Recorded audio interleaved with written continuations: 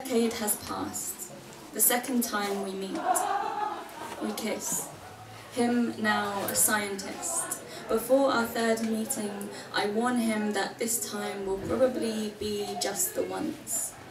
Fast forward, security handing me a lanyard, the cleaners walking around, we approach the lift for a quick drink in a designated meeting area.